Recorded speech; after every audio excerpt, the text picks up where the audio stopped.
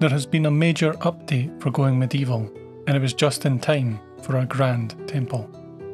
There are some new items like wardrobes and large braziers, but more importantly, there are now community roles. There are 3 new roles in the current update: Chaplain, who are followers of the Restitution faith; Druids, who are followers of the old god known as the Oak Brethren; and the last role is a bard. The bard operates from the Great Hall and brings happiness to the community. As we will see, there are requirements for these roles, and they can also level up within them. The requirements for religious rooms has changed, but we'll come back to that later.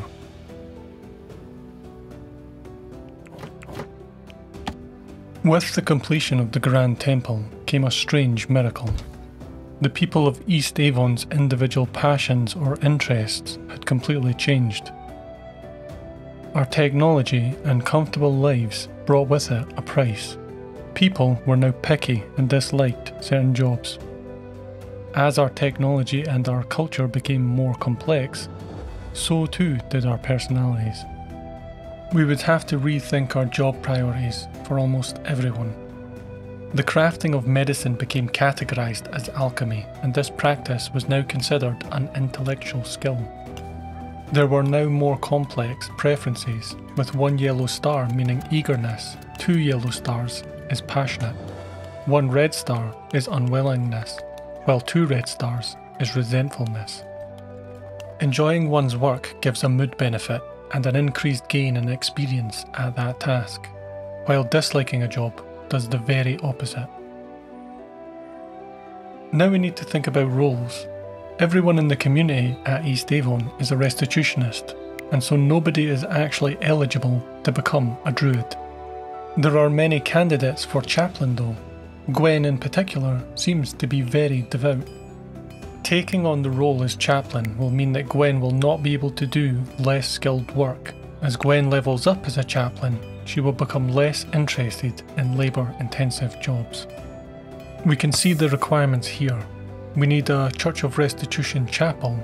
You might think we already have one, but the room requirements have changed for religious rooms. A bard needs at least 5 speechcraft to become a bard. Dudok no longer has interest in mining, and instead has a newfound interest in entertaining people. He has always been a funny one, so he seems a good candidate. However, nobody can doubt Vota's ability to capture people's hearts and minds.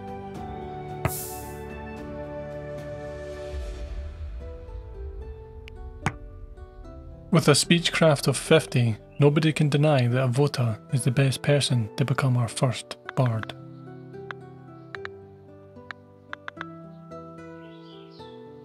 Notably, Mary has an interest in being a druid, which would be good if she was not so faithful to restitutionism. So let's make Vota our bard.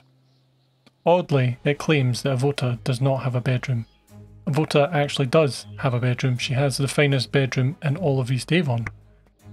A quick toggle of the bed ownership fixes this confusion, and then Vota becomes our first bard.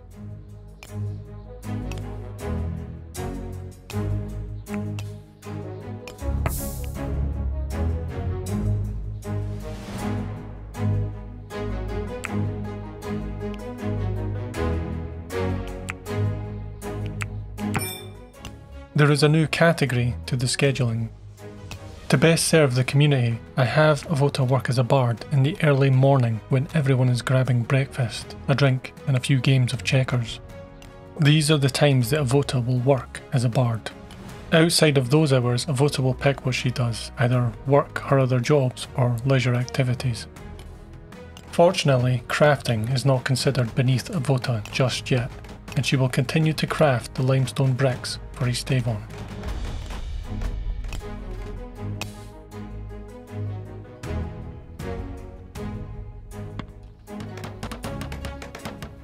As you can see, we now need a lectern and a shrine to make a restitution chapel. Now that we have our temple back under the grace of gods, Gwen can now become our chaplain.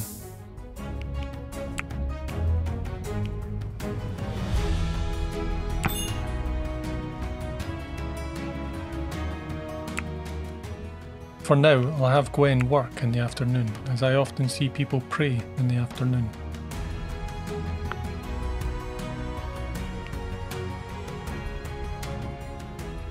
We can now hold an event.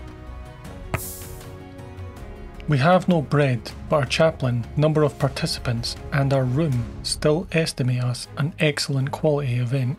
If successful, we will have our religious needs fulfilled for several days. It also gives a positive mood buff.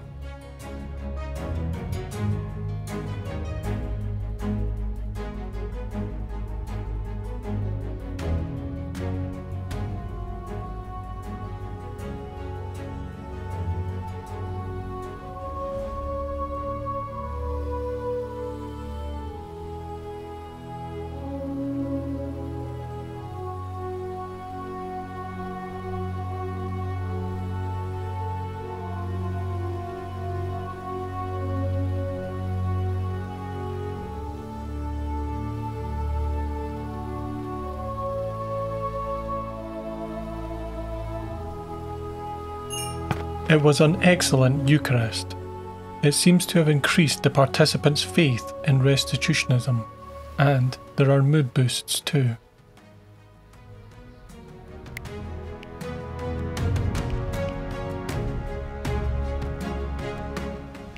We might as well celebrate with a feast. We'll use food and wine here to improve the quality.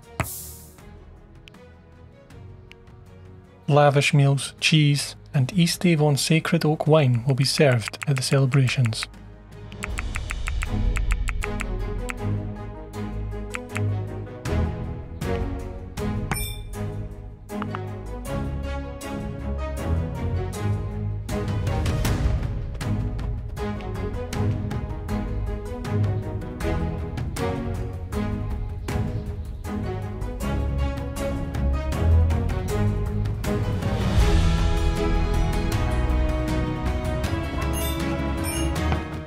Another excellent event.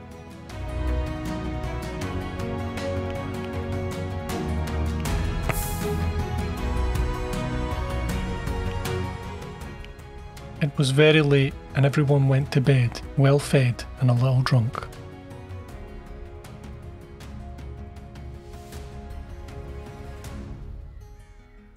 The UI has slightly changed, and the events like cold snaps now show as a message rather than a pop-up.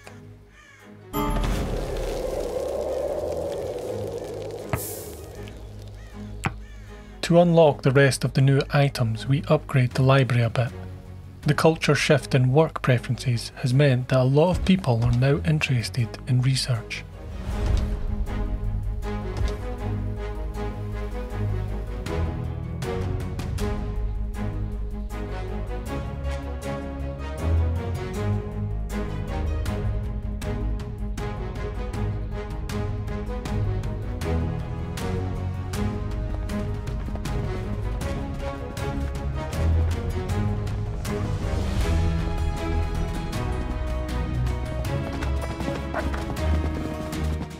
We do a bit of an update on the old hunting tower. It no longer sits alone in the wilds, and we will eventually update it fully.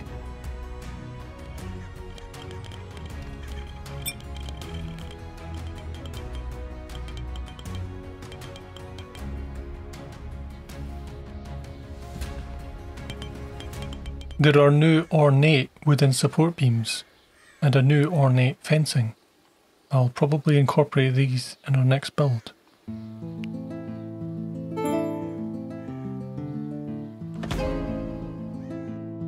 We actually have enough materials to begin to think about building again. Gold is also now needed for some of the religious shrines, so we'll need to keep a source of that. The events have really boosted people's moods. Even on this hard difficulty setting, where mood is difficult to max out, we still have many in the community becoming joyful. The Oak Brethren rituals require animal sacrifice.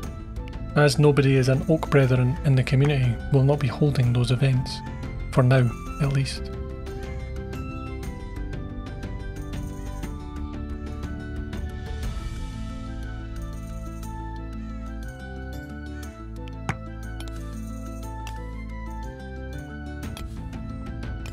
Now that medicine making is an alchemy job, and under intelligence, we have lots of interested and skilled alchemists.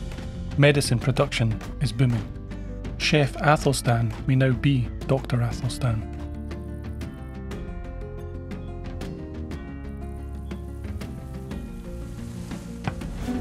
The spring has returned and we can grow again. Our underground grow was operational all through the winter, so we will not be hungry anytime soon.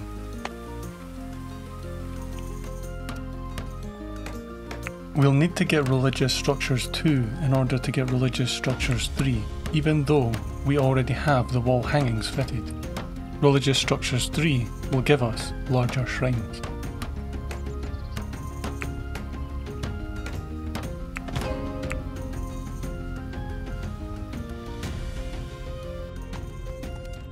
We need bigger and better bedrooms, and maybe a better great hall.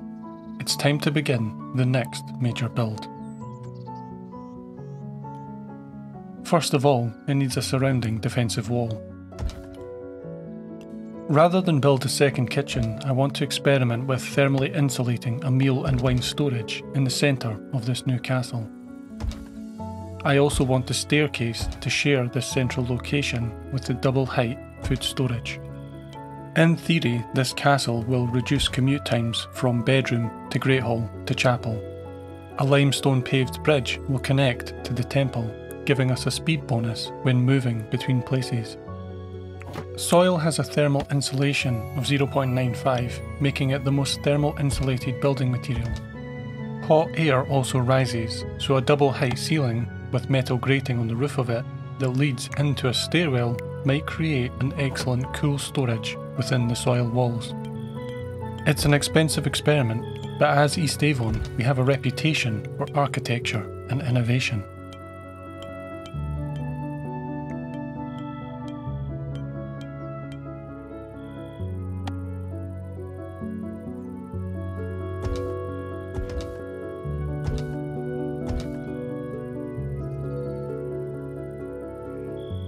The exterior will be limestone bricks, while the interior walls and the flooring will be clay bricks. This is simply to use both materials to help construction complete quicker. We will also use the new ornate wooden support beams in areas of the build.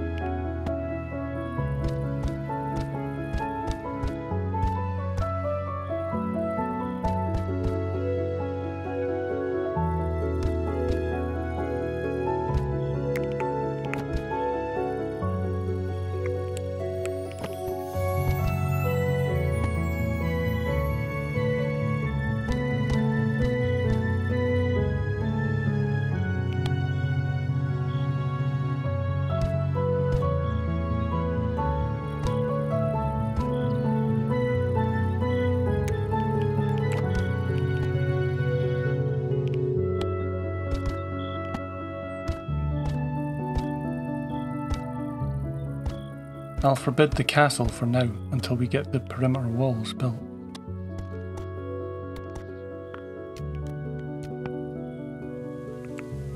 We can now learn Religious Structures 3.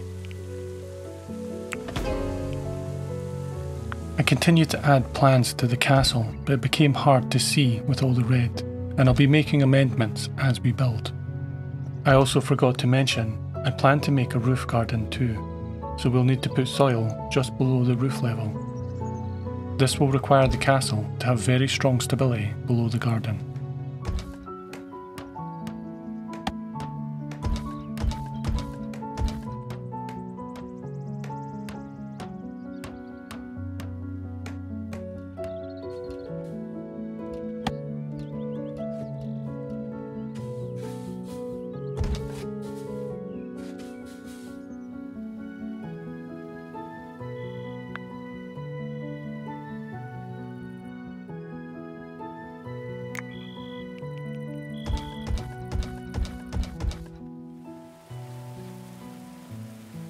Johnny and Alton soon got straight to work building the monument. They would also need to find time to build the new large shrines in the chapel and the Oak Brethren temple. These new shrines will also need a bit of gold too.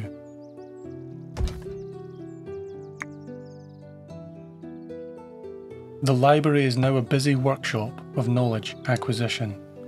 We document the history of East Avon. We store the names of all who have lived here, including Seyua, who joins us now.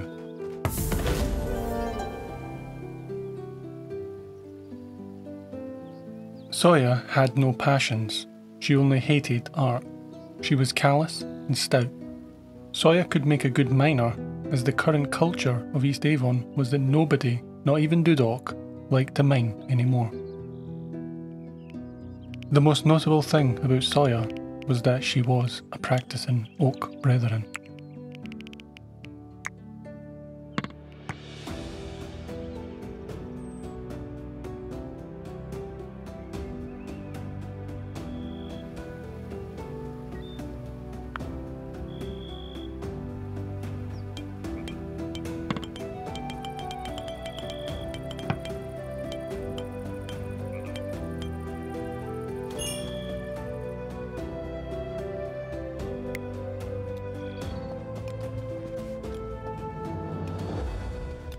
The highly productive research library means that we can learn furniture too and begin to use the larger braziers.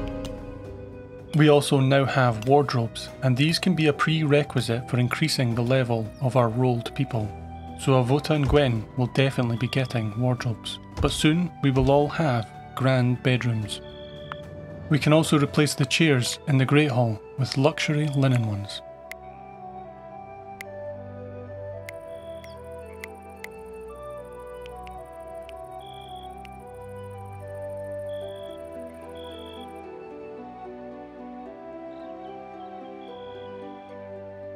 Gwen is now able to level up as a chaplain.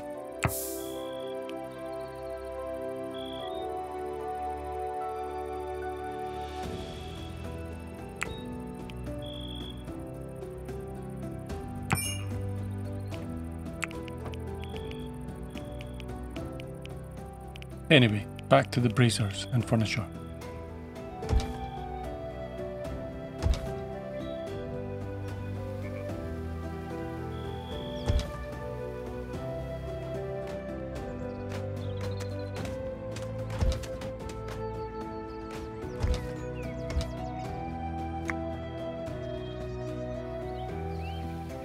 This appears to be the happiest time in East Avon history, as people seem to be quite pleased with the cultural changes.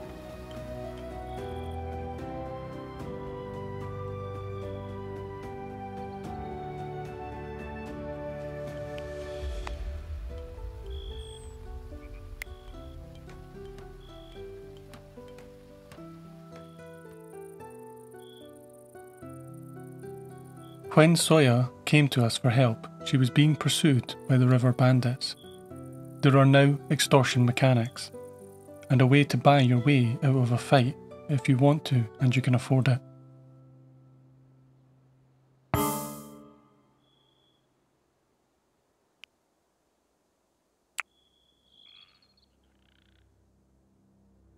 We send our wordsmith, Avota, to do the negotiations with Simon of the River Bandits.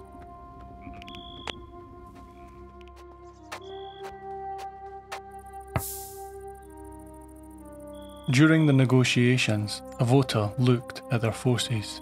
She noticed they had not brought a single archer.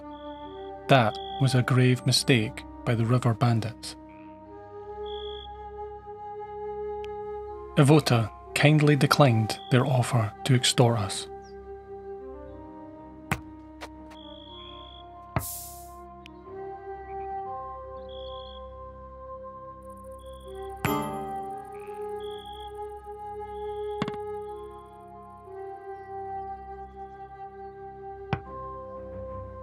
A quick prayer into battle for East Avon.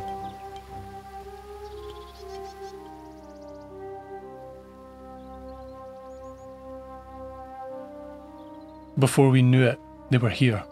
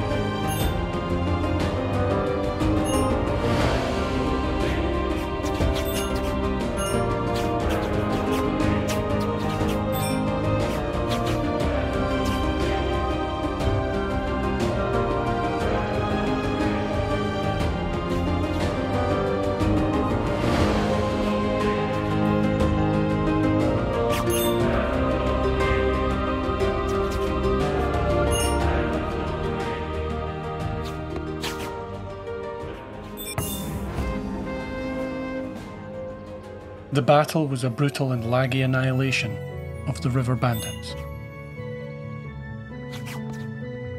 We celebrated the only way we know how, religiously. I have Seyua take part, even though she is an Oak Brethren. However, it seems Seyua has been having nightmares, and perhaps the gods prefer her not to take part.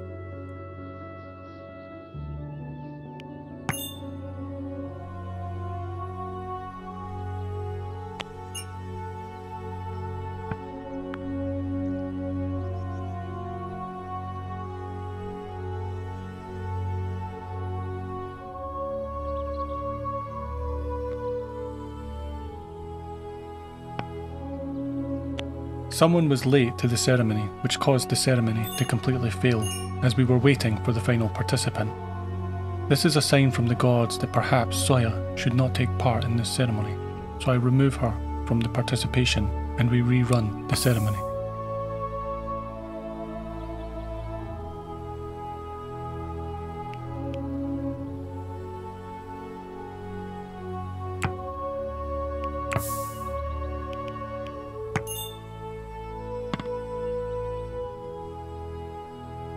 It seems it was Avota who caused the ceremony to fail last time, but we are all together now, all except Seyua.